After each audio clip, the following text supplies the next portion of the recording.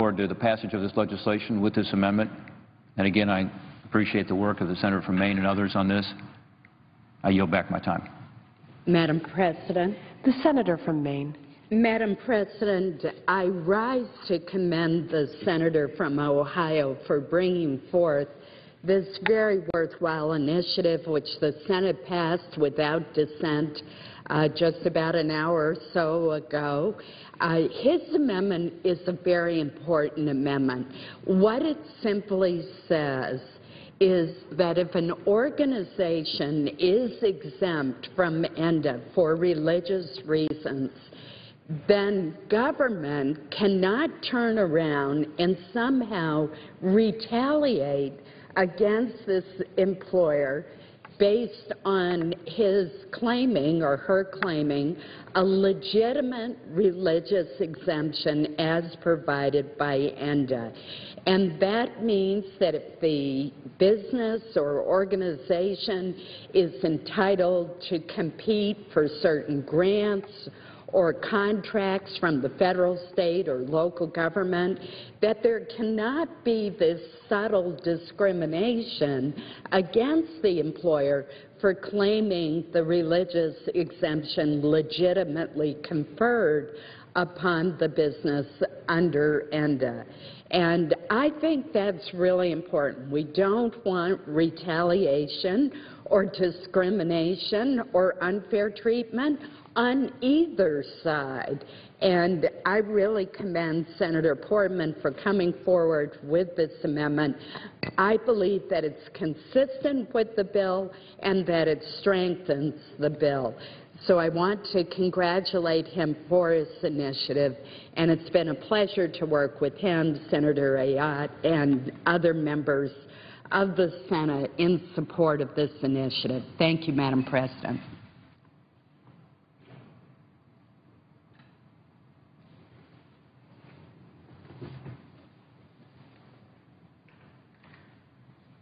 Madam President. The senator from New Hampshire. Thank you, Madam President. Today I rise to talk about the impact that Obamacare is having on the people of my state, the state of New Hampshire. It's been over a month since the health care exchanges have opened, and in that short time, we've already seen so many problems with Obamacare. Frankly, it's a mess. The failure of healthcare.gov is something that has revealed deeply troubling incompetence in terms of implementing a website that people can use and have access to and is secure and protects their private information. And frankly, we're in a position where really the website is merely the canary in the coal mine. The flaws in this law are much deeper than the website. Even former supporters of Obamacare are telling me that it's not working.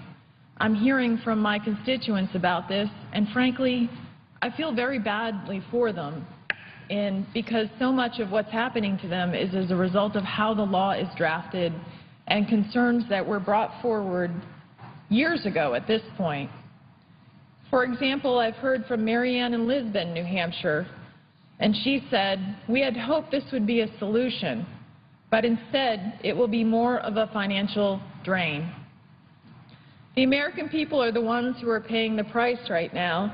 They're getting cancellation notices, they're seeing their premiums go up, and they're losing their doctors. Workers are suffering. Many of them have seen their hours cut to 29 hours because of an arbitrary mandate defining full-time workers as those who work 30 hours a week. Others are fearful that they'll lose their employer-sponsored coverage altogether, and business owners remain reluctant to expand, worried that they'll trigger the looming penalties from Obamacare. Most tragically, we now know that the law was sold to the American people under false pretenses. The President said, if you like your insurance plan, you keep it. In fact, yesterday we checked the website for the White House, and that claim is still on there. I'm hearing every day from New Hampshire residents who are telling me that they're seeing their health insurance policies canceled. In fact, in the newspaper this morning, I picked it up, and the headline in New Hampshire announced that 22,000 individuals will see coverage canceled at the end of the year. Here's what Granite Staters have been writing me and saying to me, and I want to share their concerns with the entire country, because I know this isn't just happening to people in New Hampshire, but these are the real people who are being affected by Obamacare. Lynn in Greenland wrote me, "The president was wrong. I can't keep my coverage if I like it, and I can't keep my preferred hospital, and his plans are the ones that are subpar. It's bringing me to tears on a daily basis. Please help." Edward in Marlow is self-employed. I feel so badly when I receive letters like this. He has a rare disease and a high-deductible plan. He wrote, "I received a notice from Anthem last week that they will be canceling this policy." Is that what President Obama meant when he said that no one who currently has their own policy and likes it will lose it? I am devastated that I will now have to go out and secure another policy somewhere which could cost me significantly more. Jennifer in Canaan wrote, "I received a letter from Anthem Blue Cross stating that my current health insurance plan was being discontinued because it did not conform to the law under the Affordable Care Act. In other words, the plan I was promised I could keep was made illegal by Washington politicians." Michael in Atkinson said, "Kelly, we have been told this would expand options. The fact is we are now being told what we can and what we cannot do and where we can go. To say that I am upset would not begin to describe how I feel." Richard in Alton Bay said, "I'm a small business owner in New Hampshire and have been with my health insurance provider for over 10 years. I was recently informed that the policy I have had for all of these years, and I like quite a bit, will be canceled due to provisions in Obamacare. When I contacted the company, they said they are planning to transition me into a plan that costs more and offers substantially less benefits and protections than my original plan. I am outraged by this." Jamie in Littleton wrote me, "Today we received a letter from Anthem Blue Cross stating my husband's individual health care plan, which he's had for 15 years, will be changing to conform to ACA laws and will no longer be in effect come September 1st, 2014. Lewis in Sunapee wrote me, "What just happened?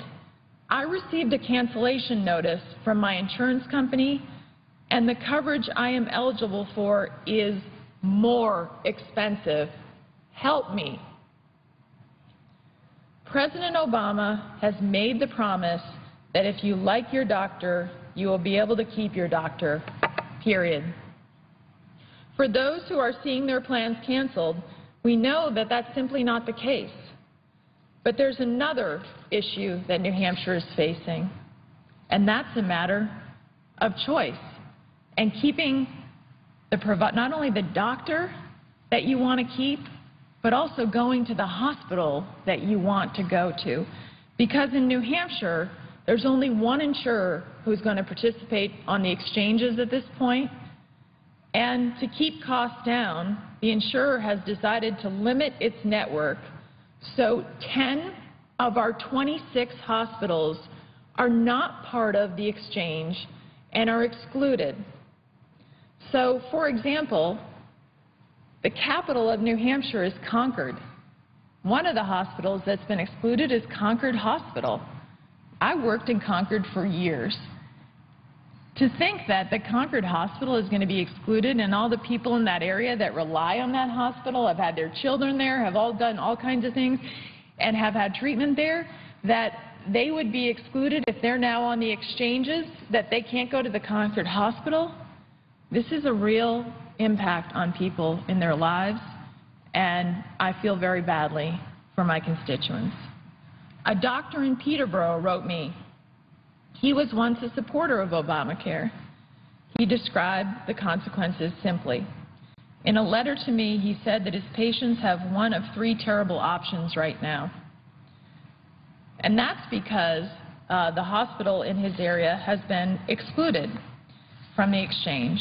First, they can switch doctors and drive considerable distance to a hospital that Anthem does include in the exchange. Two, they can purchase insurance outside of the exchange at considerably higher rates than they could this year. Or three, they can stick with their current doctor, risk having no insurance, and pay the government a penalty for being uninsured. With his hospital that he's associated with excluded from the exchange, he said it's the less Affordable Care Act for his patients. And this doctor gave me a troubling practical effect of what his hospital being left out would mean for his patients. He used this example. Consider the pregnant woman who has delivered all of her current children at our hospital. She's now expecting in February. She must now either drive our twisty New England roads in the dead of winter to a hospital 55 minutes from her home to deliver her baby, or pay considerably higher insurance premiums to stay where she is comfortable and safe. He's one of numerous citizens across New Hampshire who has expressed similar concerns about local hospitals being excluded from the exchange. I want to share with you some of the other concerns that have been written from my constituents. Vicki in Seabrook wrote, "The list of doctors and medical facilities that will take my insurance is limited, and my Massachusetts doctors are not on the list. The one closest to me, Portsmouth Hospital, is not on the list." Kathleen in Newcastle wrote, "The exchange choice will not allow me to use my docs, including primary care, who is affiliated with the Portsmouth Hospital. All oncology physicians are located in Boston, not covered." Margaret in Stratford wrote me. She currently goes to Frisbee Memorial Hospital in Rochester, which is, again, not part of the exchange. She described the impact to me in this way. "I would no longer be able to go to Frisbee Memorial Hospital, which is 4 miles away. I could no longer see the gynecologist whom I trust. I could no longer use the surgeon who saved my life when emergency surgery was required. I could no longer visit the same internist. If I were to develop heart problems, I could no longer go to Portsmouth Regional Hospital." Gregory in Rochester said that his primary care physician is at Frisbee. He said that means he'll have to go to another hospital. And what he told me, he said, "I don't know and does not know my health condition." Robert in Stratford said he's gone to Frisbee for 40 years. He wrote, "I've had multiple different insurance companies, but have always been able to keep the same doctors. Now, because of Obamacare, Frisbee is out of the loop. This is totally unfair to all the people who live in the area. What gives?" Teresa in Peterborough wrote me. She said that none of her current physicians, including her primary care physician and her OBGYN, are in the exchange. She wrote, "The nearest providers in this network are 45 minutes west, 60 minutes east, or 90 minutes north. This will be very costly to me in terms of time taken off to attend appointments at these distant offices or hospitals. And since I'm self-employed, a day off to go to the doctor is 1 day without income."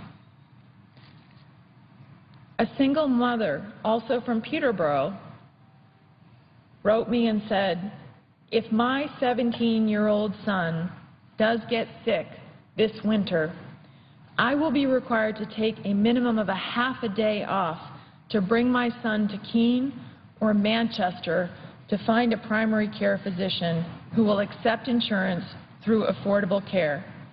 Not that I can even afford that route. I'm also hearing heart-wrenching stories from New Hampshire citizens about how their premiums are going up. As you know, the law, when this law was being sold, it was sold that premiums would go down, but that's not what I'm hearing from my constituents. Christopher and Ringe wrote, my insurance is going to double on January 1st of 2014. Even the options that conform to the Health Act are double the amount I am paying today. It doesn't make my insurance would go up by double when this is called affordable health care. Rick in Pembroke wrote, last year the sum total of my family's health care cost was $2,300. I've been looking at health insurance for my family. The lowest insurance will cost $566.40 per month. The family deductible will be $11,500. Even if I spend the same as last year on actual health care, I will have to pay an additional $6,800. This isn't fair and it isn't affordable. I don't know how many people who can budget for an additional $6,800 a year. Brendan in Sanborn said, I'm self-employed and my wife and I pay for our health insurance through Anthem that provides coverage for us and our 15-month-old daughter. Presently, we pay about $580 per month for a major deductible plan with a total family deductible of $7,500. A couple of weeks ago, we received a letter from Anthem informing us that our old policies don't meet the requirements of the new ACA, and therefore we were going to be canceled. When researching new options on Anthem's website, we found that our deductible was now going to be $12,000 per year, and at an increased cost of about $150 per month. We feel as though the country has been misled about being able to keep their current coverage. Holly in Charleston wrote me, I buy an individual policy to cover myself, but my policy went up 25% on October 1st, and one of the reasons stated in the letter I received from Blue Cross was to cover the implementation of ACA. As a result, I dropped down to a less expensive plan, and guess what? I got a letter telling me I was okay until 2014, when that plan will no longer be available because it doesn't comply with the new rules and regs.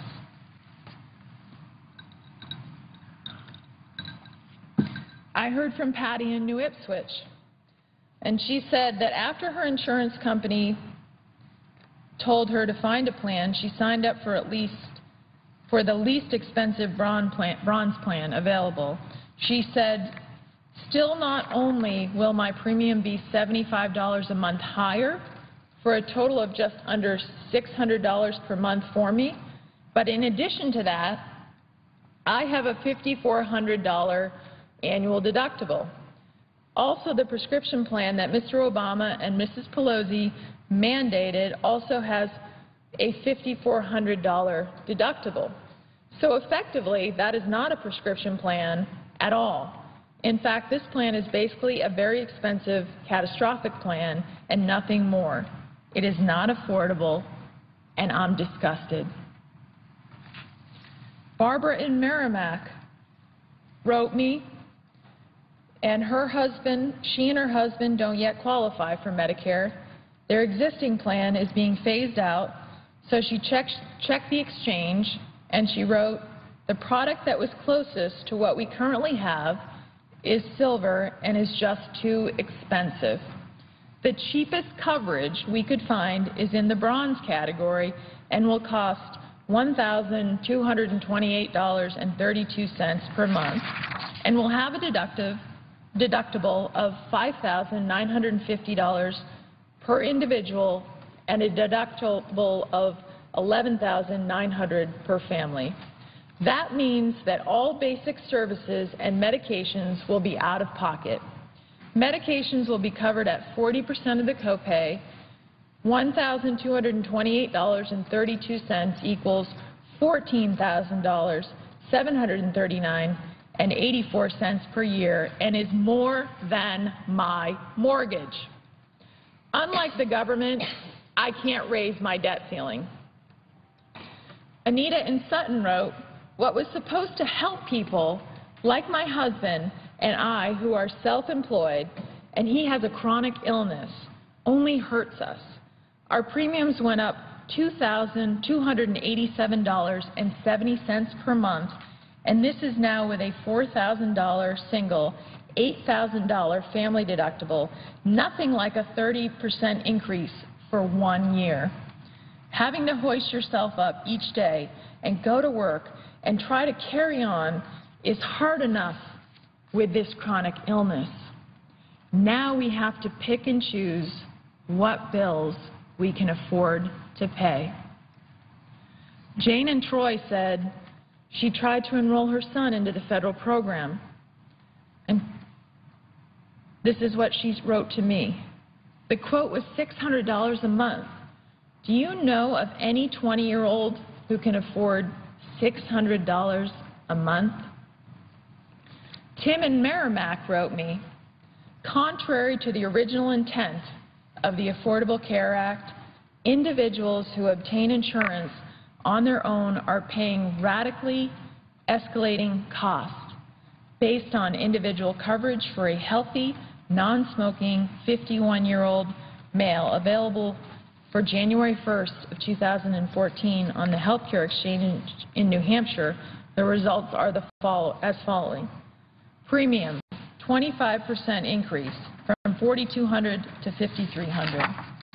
Deductible, 20% increase from $5,000 to $6,000. An 82% increase in less than 2 years, $2,900 in June of 2012 to $5,300 in January of 2014.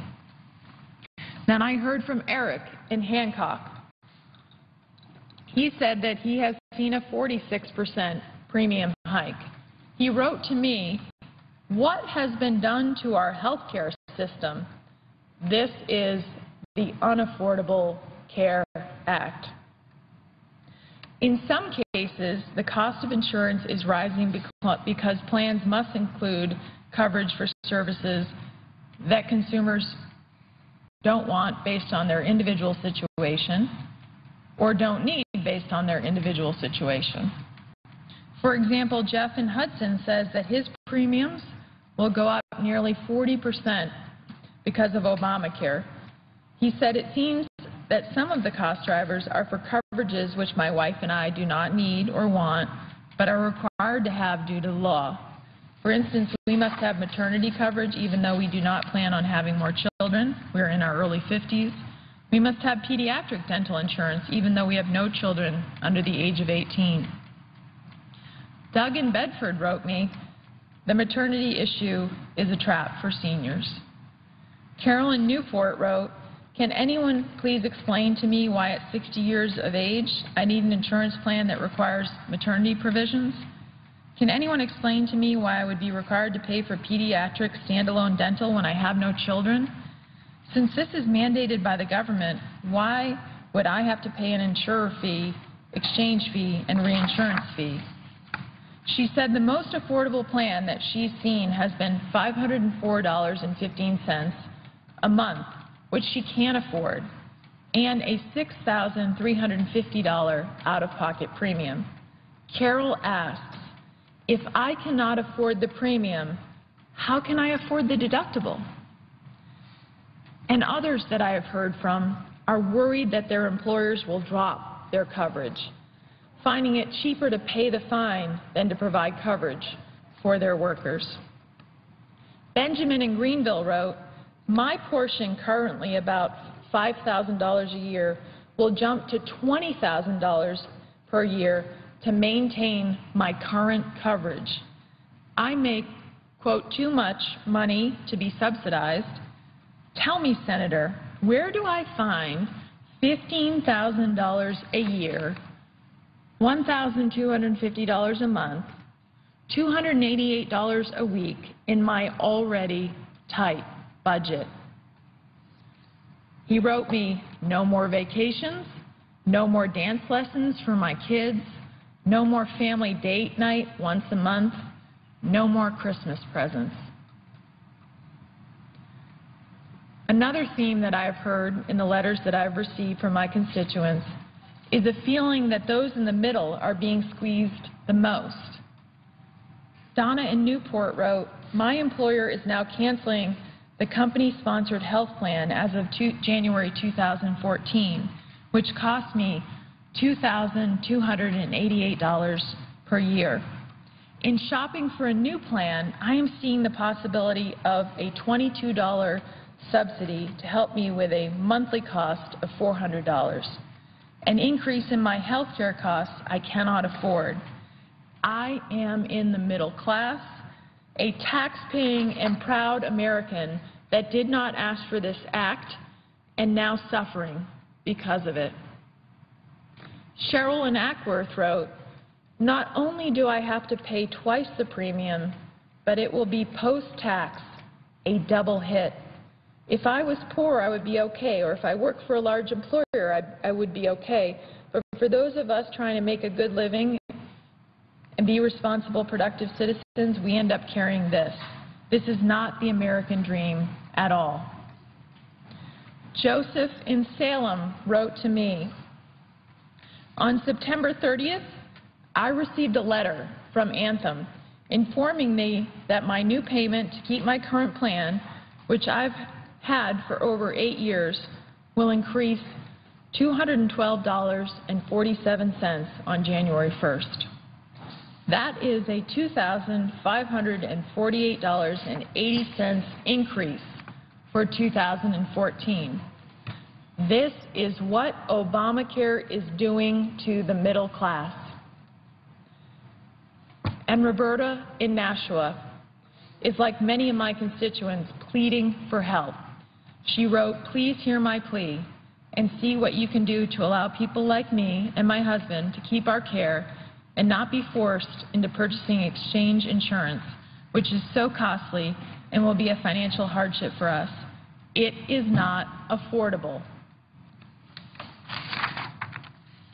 In addition to canceled policies, patients losing their doctors, and higher premiums, I've also heard about another aspect and consequence of Obamacare from people who are working hard, trying to make ends meet, and those are workers that are seeing their hours cut. Under the law, employers must provide coverage for employees who work 30 hours or more per week. Many of these employers, not surprisingly, have decided to reduce hours rather than comply with this new mandate. So this is what my constituents are writing me about, these hardworking people trying to make a living. I heard from an EMT from the Monadnock region who wrote to me and said, "My employer notified the 75 of us who work there that effective January 1st, our hours will be cut due to Obamacare. So our incomes will drop and make it harder for us to buy our own insurance." An educator from the Upper Valley wrote, "Our school district and surrounding ones are cutting back paraprofessional jobs to 29 hours. Many of these people were full-time. Instead, they hired several part-time people to cover the once full-time positions. Now they are no longer entitled to any benefits. Many of these individuals have worked 15 or more years with a school district as full-timers." I've heard from business owners as well. They've told me that the looming mandates in the law are causing them to think about eliminating coverage for their employees, even though they don't want to do it. They want to do what's right for their employees. Stephen in Nashua wrote me, "I'm a small employer. I would be very tempted to dump my plan for my employees, give them a few extra dollars, and just get out of the health care business." And I've also heard time and time and again about how looming penalties under Obamacare are causing businesses to think twice about growing and adding new workers. I heard from Matt on the Seacoast. He wrote to me and said, "On a business level, I don't know if I will expand because I would not be able to pay the penalties or the health insurance for my staff members." Madam President, these are just some of the stories that I'm receiving from New Hampshire about hardships that Obamacare is causing for people who are working hard, who want to make ends meet, who want to keep the health plans that they have now. And I feel terribly bad for these people. It breaks my heart. I have worked hard. I've sponsored many efforts and voted to repeal this law. I've called repeatedly over the last several days for a timeout from Obamacare. We do need a timeout, Madam President, because of the concerns I just talked about in this chamber that I'm hearing from my constituents, and I know that many members in this chamber are hearing. We need the President to call a timeout. Now, I came to the floor several times during the government shutdown, and I said it was wrong to shut down the government to try to defund Obamacare because of the harmful impact of a government shutdown. I even took the step of calling on members of my own party, please don't go forward and shut the government down. Now it's time for the President to see the impact of this law and understand from someone who in some instances has stood up to her own party on the government shutdown. I'm asking the President of the United States to hear from the people of this country that are being impacted negatively by the health care law and say, call a time out, Mr. President. It's not working. They're having difficulties with the website. They're worried that their personal information won't be protected on the website. But as I talked about today, the problems are much deeper with people receiving cancellation notices, with people receiving premium hikes that they cannot afford, with hours being cut for workers who want to work and make a living in this great country. I would ask the President to call a timeout, to bring people together. This law was passed out of this chamber on party lines. I would argue that the best way to address health care in this country and to address real concerns I know people had with the status quo as well is to bring a bipartisan group together, because what we are seeing now is not working. My constituents have also taken the time to point out to me, in addition to the major problems that they see with Obamacare, they've shared a few ideas with me as well about how where they think we should go from here instead of Obamacare, and I want to share those as well.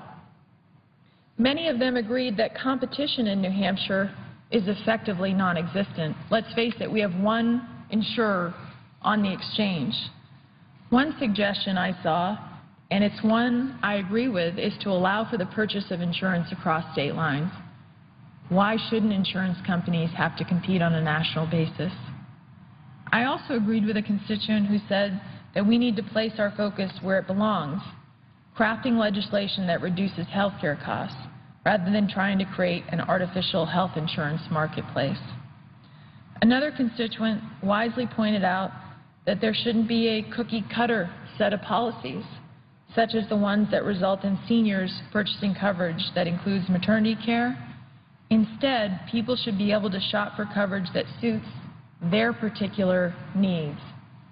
And we should respect that different people have different needs in health care. There are many other ideas that I know we could work on together. These are just some of the ones that my constituents have written, and I know they've written me other great ideas as well. Finally, an overarching theme I've heard is that Americans are tired of being victims of partisan gamesmanship, and I agree with them. We've had too much partisan gamesmanship on so many issues in the Congress. They're tired of the politics. They want us to work together to solve tough problems, and I agree with them on that.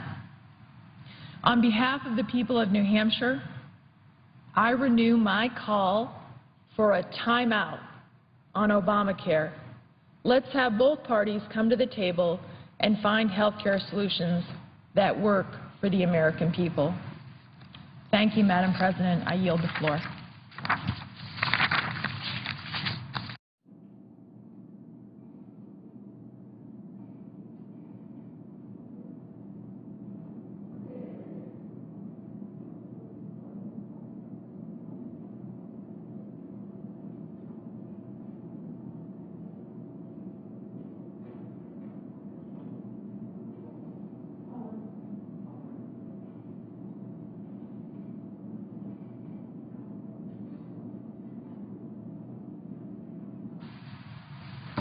I note the absence of a quorum, Madam President.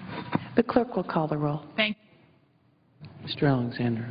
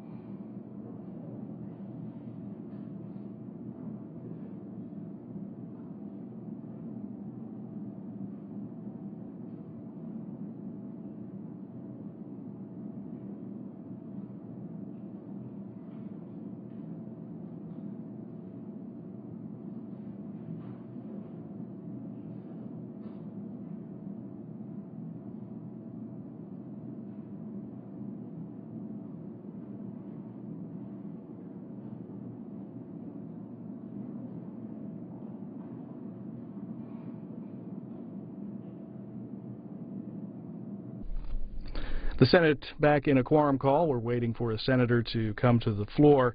The Senate today, live on C-SPAN 2. We expect formal debate to get underway on ENDA, the Employment Non-Discrimination Act. That bill would ban employers from using sexual identity or gender orientation in hiring, promotion, and firing decisions. Several amendments are expected to be offered, including ones related to protections for religious employers. We've heard a number of senators speaking about the ENDA legislation today. Votes may happen during today's session on amendments, and we expect final passage vote later this week. Also on Capitol Hill today, the Senate Finance Committee heard from Health and Human Services Secretary Kathleen Sebelius on the rollout of the nation's health care law and problems with the healthcare.gov website. That hearing will re-air tonight at 8 Eastern on C-SPAN. Also coming up still this afternoon live on C-SPAN at 2:30 Eastern, the Senate Homeland Security, a subcommittee of the Senate Homeland Security Committee examines Hurricane Sandy recovery efforts. Again, that this afternoon, 2:30 p.m. Eastern Time, live on C-SPAN. Here on C-SPAN 2, we're live with the Senate in a quorum call, waiting for a member to come to the floor.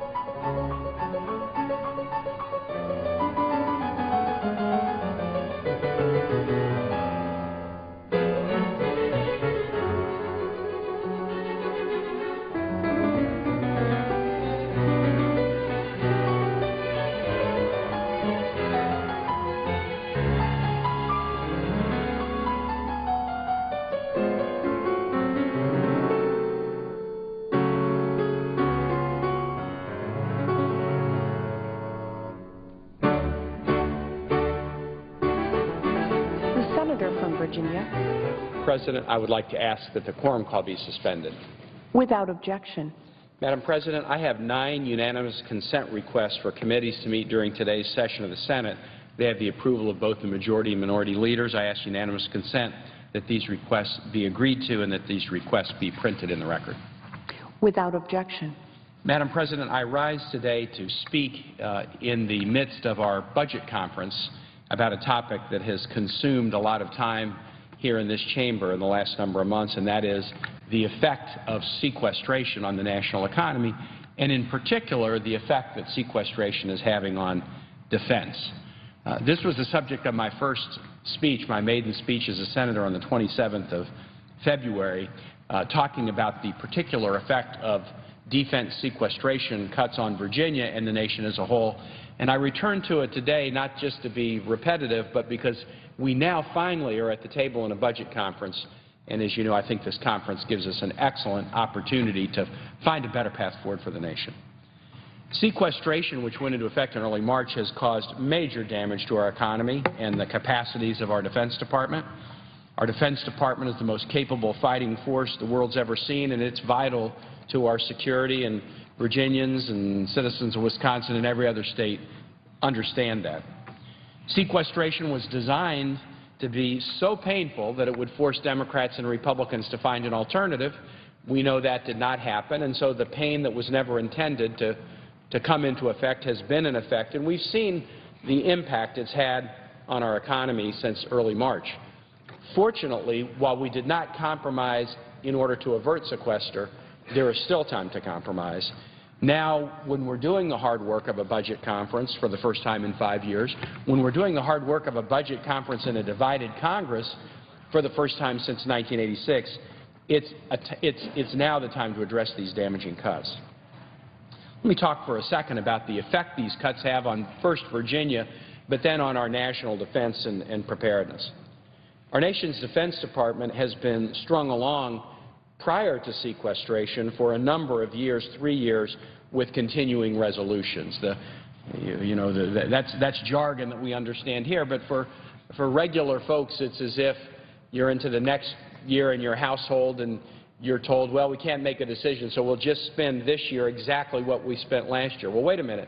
We had a child in college last year who's not in college this year. Well, still, you've got to put money into tuition.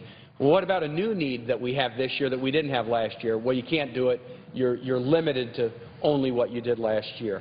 That's what continuing resolution for 3 years in a row has done to defense, with the exception of some anomalies that are passed. It's required to defense to spend on the same line items and not, for example, invest more in important priorities. Madam President, the one I always think of is cybersecurity. If you do continuing resolutions and you just spend what you spent a few years ago, well, we know we have a bigger need for cybersecurity than we had a few years ago. There's attacks every day. No one thinks that the need to be diligent about cybersecurity is just constant. No, we ought to be spending more. Instead, continuing resolution requires our defense and other departments to just spend it yesterday's line items or 3 year ago line items that don't make much sense. In hearing after hearing in our Budget Committee and the Armed Services Committee and others, our nation's uniformed and civilian military leaders have emphasized the damage sequestration is having on our military. And in every meeting with generals, admirals, Pentagon officials, I'm struck by their call to us as Democrats, Republicans, as Senate and House members to end this foolish policy. The next hearing we'll have is tomorrow in the Armed Services Committee, when we'll be hearing again about the effects that sequestration is having on military readiness.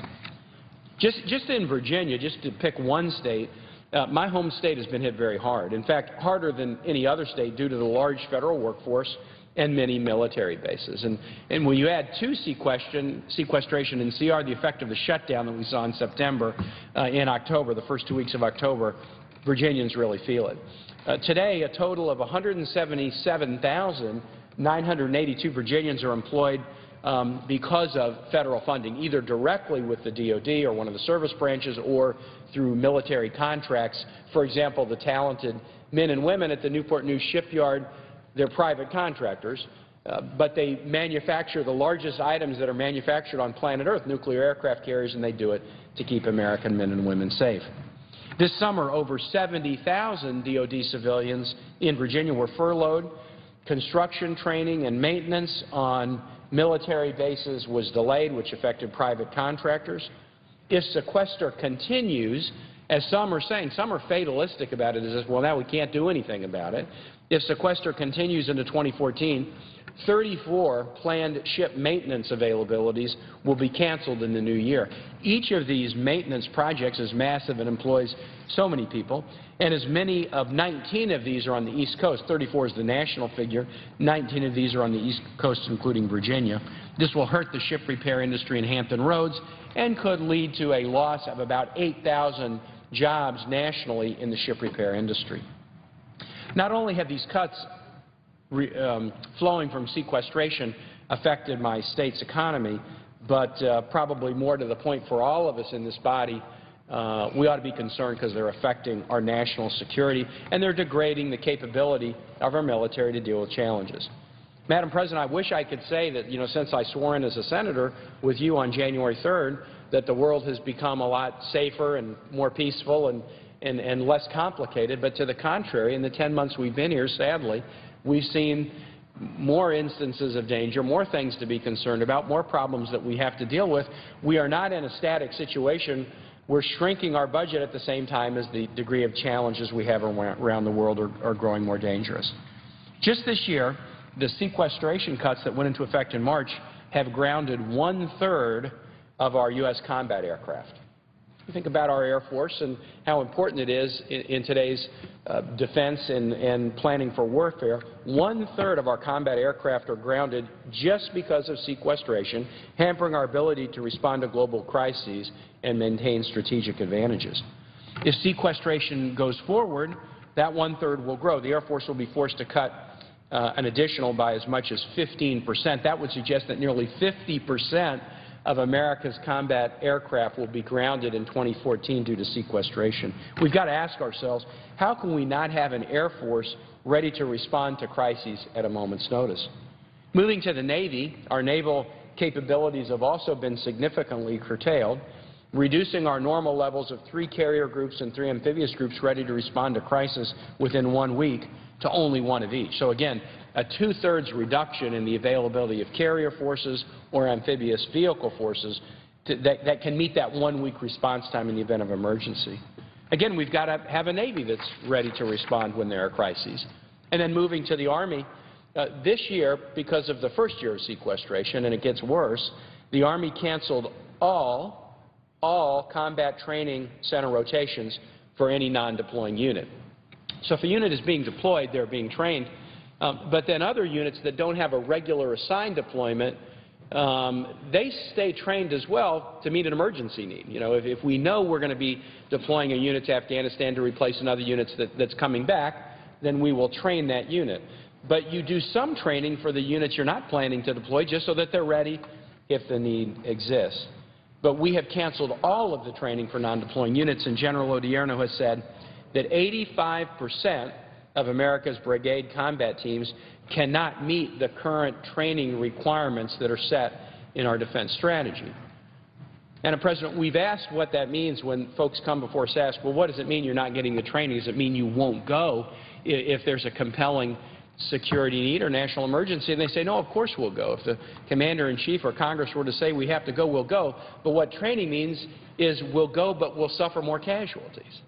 What training does is give us the edge to succeed. The absence of training means that we, and it's almost immoral to think about it, we have a training standard, but if you put people in harm's way who haven't been able to meet that training standard, you almost guarantee that the casualties will be more significant. And that's not something that any of us can comfortably look in the mirror and tolerate. So it's not hard to see that what was promised about sequestration is in fact true. Sequestration is not strategic. It was never designed to be strategic. It wasn't designed to be, the careful cutting of costs that you might do, that you should do, that every organization should do. And it's not only not strategic, it's not sustainable in the out years. The House Armed Services Committee, Republican House, Republican majority, many Republicans have admitted, quote, that sequestration of discretionary accounts was never intended to be policy, and our colleagues in the House, in a bipartisan way, have called for a lifting of sequestration in terms of its effects on defense. And our Armed Services Committee in the Senate, the SASC, also in the NDAA that we're about to debate on the Senate floor, reached the same conclusion. Madam President, we were sitting in a markup of the NDAA bill, and I noticed at the time as a SASC member that there was nothing in the bill about sequestration. And all of our hearings virtually had touched on sequestration. So I put an amendment on the table, kind of on the fly. Let's just say sequestration is bad and we should get rid of it. And we debated it right there as we were marking up the bill. And I recall that the vote on the amendment was 23-3. Overwhelmingly, in a voice vote, the Armed Services Committee, Democratic and Republican, were willing to embrace the proposition that sequestration was bad. And actually the language was, not only is it bad for the DOD accounts, it's also bad for the other accounts as well. That's why I am calling, in connection with our meeting as budget conferees, for a sensible bipartisan approach to limit the negative impacts of sequestration. General Dempsey was talking to a group of senators yesterday on the Readiness Subcommittee, and he said, what we need to deal with in sequestration is money, time, and flexibility. The cuts are too steep, they're too front-loaded in terms of the timing, and there's too little flexibility for our military command to be able to use the dollars to do the right thing to keep us safe. And so we have to find a way to get out of the sequestration dead end and restore some of the cuts and provide both the timing and flexibility to make the management of them easier. If we reverse sequestration in this budget conference, that will create, by economists' estimates, 900,000 jobs at a time when our economy needs to get stronger and our unemployment rate needs to be dropped. And it will add a whole percentage point to our gross domestic product, according to the Congressional Budget Office. So now, as the Budget Conference Committee is meeting, and our next meeting is next week, and I felt, Madam President, that our opening meeting was a positive one, and it was mostly positive because as we went around the table, House members and Senate, Democrat and Republican, there was an absence of what I would call the non-negotiable language. I listened carefully, being new. I don't necessarily know all the details, but I know when I hear lines in the sand being drawn. We won't do this, we won't do that. And when you hear that, you know that the negotiation is going to be very difficult. Well, I applaud the 29 conferees for having that opening meeting and not putting a lot of non-negotiable language out on the table. When we meet next week, I hope that attitude continues, because we need colleagues from both sides of the aisle and both the House and Senate to work toward a positive solution in this conference that will do a number of things. Help us grow the economy. Help us deal with the debt in a responsible way, not an irresponsible way, but lift the effects of sequestration so that we can be confident that we will be safe as a nation. I pointed out in conclusion, Madam President, during the budget conference, that while the House budget under the leadership of Chairman Ryan and the Senate budget under the leadership of Chairwoman Murray are different in a lot of ways, in other ways you could step back from them and say the differences are not so mammoth that they can't be resolved. They're the kinds of differences that legislative bodies around the country, state legislatures, often resolve. The top-line difference between the House and Senate budgets for the 2014 year is about 2.5% of the federal budget. And you could argue that both of the top-line numbers had a little bit of wiggle room in them and negotiation room. So the actual difference, I would argue, between the two budgets, top line for 2014, is probably about 1.5%. Given the challenges in the world, given the challenges in our economy, given the American public's desire to see us work together to find a compromise, and the upside that we can achieve if we do, I can't believe that 1.5% difference in the top lines is an insuperable obstacle for us. We've got hard decisions to make. We need to make them with the interests of our own constituents, but the entire country in mind. and in particular in this world where every day, we hear of a new potential challenge that could threaten our security if we don't deal with it in a smart way. We need to get past the continuing resolutions and the gimmickry and the shutdowns and sequestration, return to orderly budgeting, and do the hard work of finding compromise again. And with that, Madam President, I would yield the floor back, and I suggest the absence of a quorum. The clerk will call the roll. Mr. Alexander.